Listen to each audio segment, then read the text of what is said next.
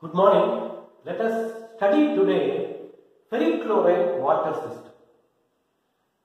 It is an interesting system, congruent melting system, congruent melting point system. This is similar to potassium iodide water system, EUTECTIC system. That is EUTECTIC system. This is congruent melting system.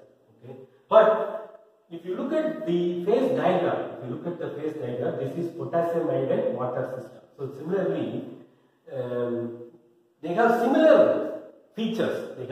Both have similar features. So please study potassium iodide water system very well. If you understand potassium iodide, what are the components present, what are the phases present, then you will be able to study very easily FeCl3 water system. You will be able to understand and study. Okay. Now, as I said, it is a very interesting system. Two-component congruent melting system. Two components, FeCl3 and water, combine to form four stable compounds. FeCl3, it is a two-component system. FeCl3 and water combines to form four compounds, stable compounds, four congruent melting points, C, E, G, I.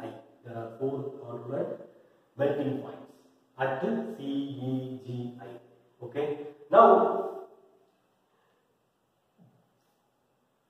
similar to two-component system, reduced phase rule is applied here. Reduced phase rule is used to describe the phase diagram. You first draw the phase diagram and then you can easily explain these points. Once you draw the phase diagram, you can explain all the points. Now let us see the phase diagram, how it is obtained. For example, you just draw, this is the potassium iodide water system, freezing nature, potassium iodide water system.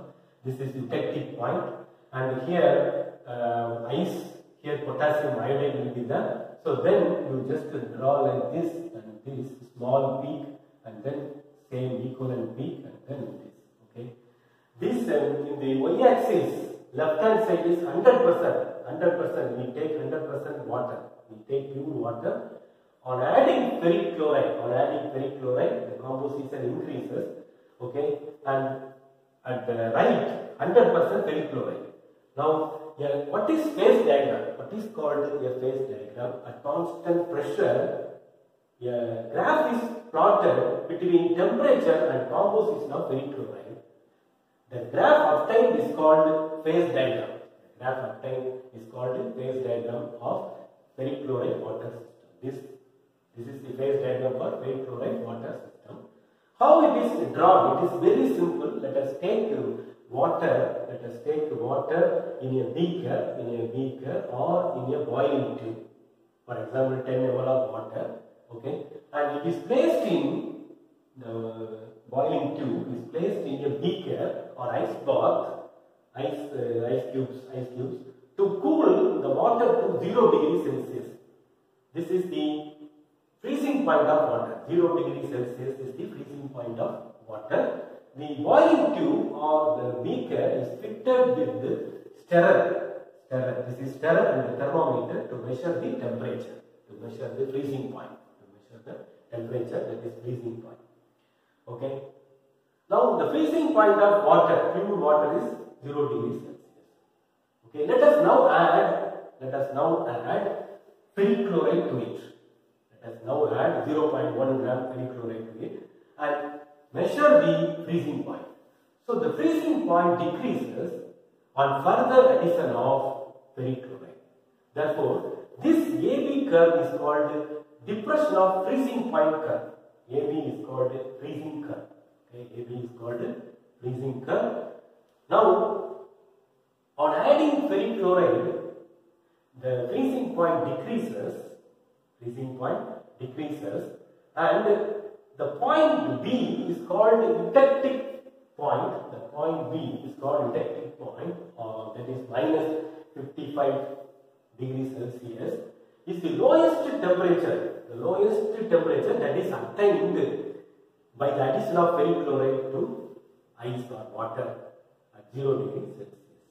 So So this is the mixture thus obtained, eutectic mixture. What is eutectic mixture? At this point, at eutectic point, ice and solid, this compound is formed. This stable compound is formed between ferrichloride and dodecahydrate and water. Okay, therefore, below the eutectic temperature, there are eutectic mixture, ice and this component. That is, you have studied ice here, potassium iodide, therefore ice plus potassium iodide. Okay, above this curve, for example, above this curve, it is in the solution phase. Above this curve, A, K, it is in the solution. Only solutions are present. Okay. Now, let us, as I said, they form 4 stable compounds, congruent melting points at C, E, G at the maximum congruent melting points. Okay. Now, you see, this is a simple eutectic system. This is a simple eutectic system. This is again simple eutectic system. This is, therefore, there are 5 simple eutectic systems. How many? The phase diagram of ferrichloride water consists of 5 eutectic systems and 5 eutectic points. 5 eutectic points, B, D, F, H, J are all eutectic points. Okay. So, as I said, AB is the freezing curve. Along the curve, solution, liquid is in equilibrium with the ice. We have already studied. Okay, so it is univariant. Along the curve, it is univariant.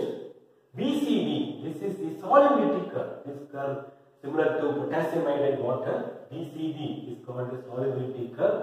Okay, now freezing mixture. This mixture, the eutectic mixture is called the freezing mixture because the lowest temperature is attained.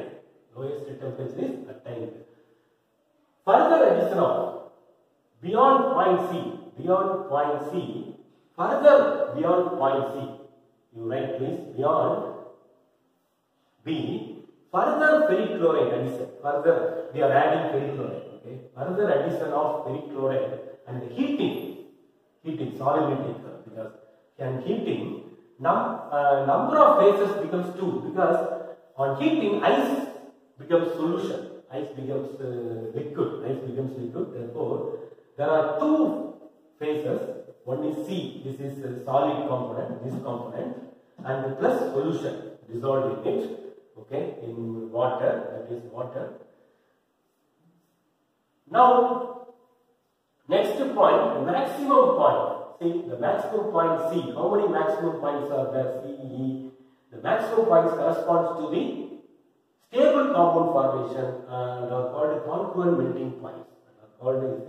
The maximum point C is the congruent melting point of